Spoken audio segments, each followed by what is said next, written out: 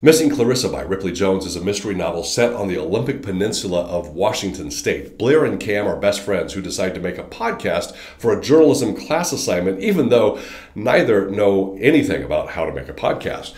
They pick the cold case of Clarissa Campbell, a popular 17-year-old who went missing the night of her high school graduation 2 decades before. Campbell's body was never found, and her disappearance was never solved. Like many books in this genre, the teens stumble upon and uncover more than they bargained for, including some small-town secrets that others, of course, don't want revealed.